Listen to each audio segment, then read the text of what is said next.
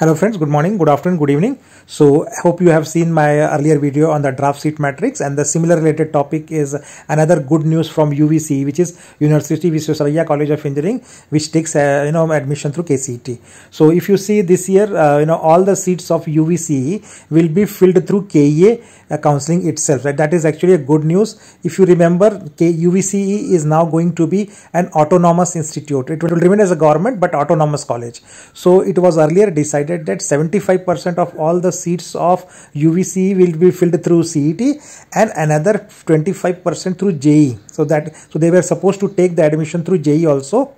But now the good news is there that it will not take admission through JEE mains, and all of seat, right, total 760 seats are being allocated by KEA, right. So all of the 760 seats admission will be taken through KCET counseling only. So reason why government has done, they want to give more opportunities to state students rather, so they will take some time to implement this 25% through JEE quota. So it will not happen this year, but it will happen in over next 3 years. Right, so that is what the chairman of the UVCE said, and I also said that there are 760 seats which are available. So this is basically the draft seat matrix for UVCE, University Visvesvaraya College, and you can see the 7 branches are there: artificial intelligence, computer science, and information 3 from the computer side, civil, electrical, electronics engineering, ECE engineering, and mechanical engineering 4 from the core side. So you see 760 seats break up, and the highest number of seats are in civil engineering, 120 seats, CSC 120 seats,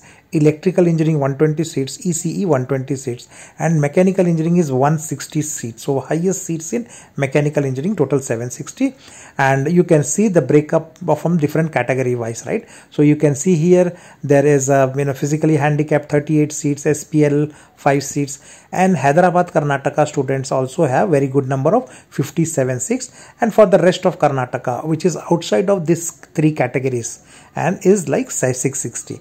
So total seats is like 660 plus 57 plus 5 plus 38 will become 760 seats.